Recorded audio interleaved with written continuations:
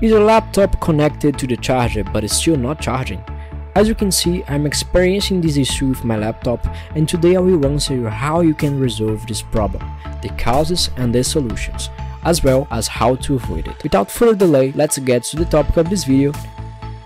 So here you go, my friends. First, let's understand why this happened. Then we are going to learn how to fix and how to prevent it. And remember, this video is a response to a comment from a subscriber of this channel. And I always tell you guys to leave a comment and questions, and I can make a video addressing them and resolving your problems. Alright, so what happens? It's quite common. You buy a charger that is different from your laptop original one. Your original charger may have burned out, so you go and buy a generic, universal charger. And that's one of the causes that can prevent your battery from charging. You connect it and it doesn't charge at all, and this can cause it because there may be a voltage and amperage incompatibility. You can check this on your laptop charger, you can check it on the back, you can also look at the battery at the back of the laptop. That's where you can check if they are compatible, and if they are not compatible, it can already be a cause in fact. Another cause could be the following. It may be due to a lack of BIOS update, and if that's the case, it's more a complex procedure, and I suggest you to seek a technician, so don't try to do it yourself, as it can go wrong and cause further damage.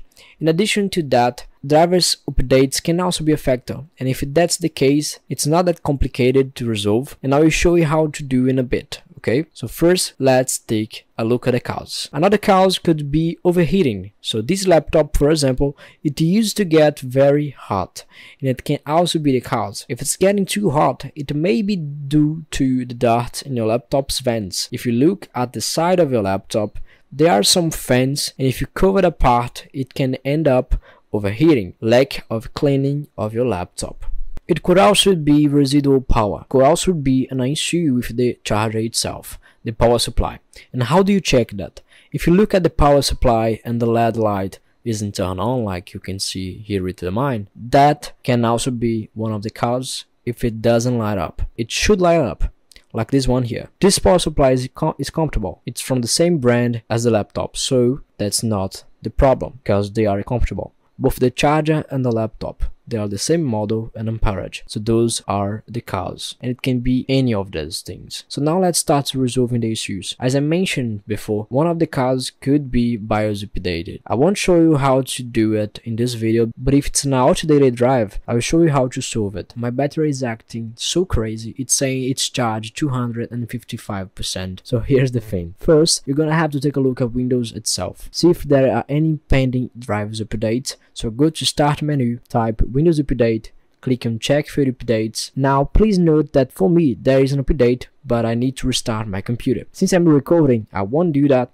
but you should do if you have any updates. See if you resolve the issue and go ahead and update. If there are no pending updates in this location, you can also check that by searching Google. And with that, I will recommend you a very good and important program that I always use. On Google, you are going to type drivebooster download. Then you're going to install it in your computer, your laptop. It's very easy, and I will also leave a video that shows the step-by-step process of how to use it, a complete tutorial, and I won't show you in this video, but that's another option. Then see if it resolves your problem, how your battery is doing. If it hasn't been resolved, let's move on to the next steps.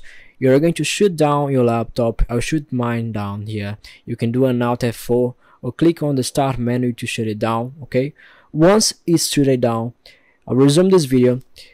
While it's shutting down, let me give you an extra tip that you can also try. You can take out your battery of your laptop and use a toothbrush to clean the connectors. Take some isopropyl alcohol and clean this part of the battery. Okay, you can also do this on the part of your laptop where it makes contact with the battery. Let me show you how to do it. It could be a contact issue or even dirt causing the problem. Sometimes it matters, so we need to perform those tests to troubleshoot. So let's go. If you have tried all of the things that I told you and didn't work, so what do? You shut down the laptop as I told you, remove the battery, set it aside, wait for about 10 to 15 seconds and then try to turn it again. Put the battery back in place and power on the laptop. Perform all those tests, cleaning the connector, updating drives, everything.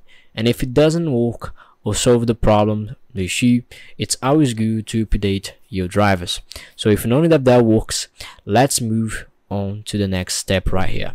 This one will definitely solve the issue. So what do? Connect the charger, remove the battery, set it aside, and hold on the power button for 40 to 60 seconds. And when you do this, you are performing a BIOS update, which means you don't have to update it. This will resolve the problem for many people. And after holding down the power button for that amount of time, you put the battery back in place. Make sure it's properly connected because sometimes it's not securely attached. So now let's turn on the laptop. After this procedure, simply press the power button again to start up, and while it's powering, I'll share some tips on how to prevent the issue. So first, as I mentioned before, the air vents needs to be clear. Some people place the laptop on beds and cover them with pillow. So avoid doing that. You should keep the vents unobstructed.